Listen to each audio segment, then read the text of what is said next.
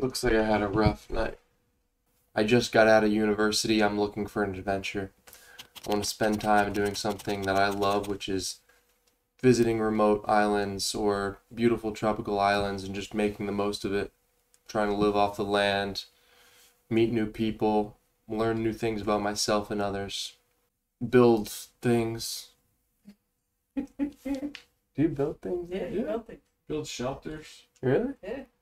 Yeah, build shelters and like hunting things like arrows. No, there's none of that. No.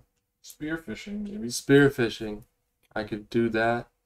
I was a swimmer in high school, so I can do that. I was a lifeguard for 2 years on the beach. Pretty top tier. I'm pretty much liked by anyone that I come in contact with. Can make friends really easily. Easygoing. I don't like spiders.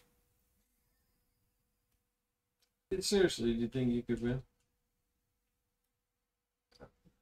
I would probably win Survivor because I'm a full package. I got all the skills of all the challenges locked down.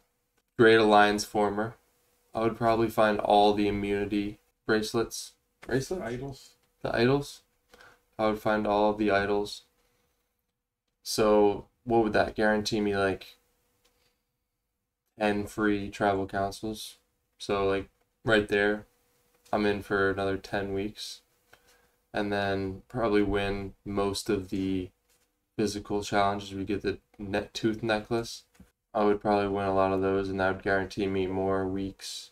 And then Days. days. It's only 26 days now. 26 days. Oh, that's very quick. So I'm great with storytelling about different plants and trees. I probably know over 2,000 tree and plant varieties of all different sorts that I can just name.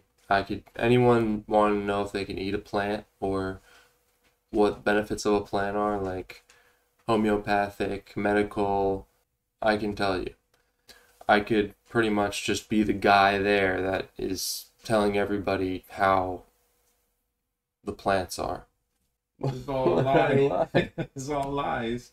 That's You not, don't know anything about plants. that's not true.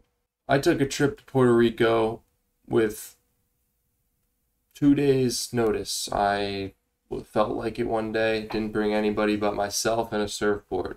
And I went to Puerto Rico, surfed the high seas, met all the people there, tried to learn the language, rented hostels, and that's how I know, just doing stuff by myself, I can do anything I set my mind to. And that's why I'd be a good fit.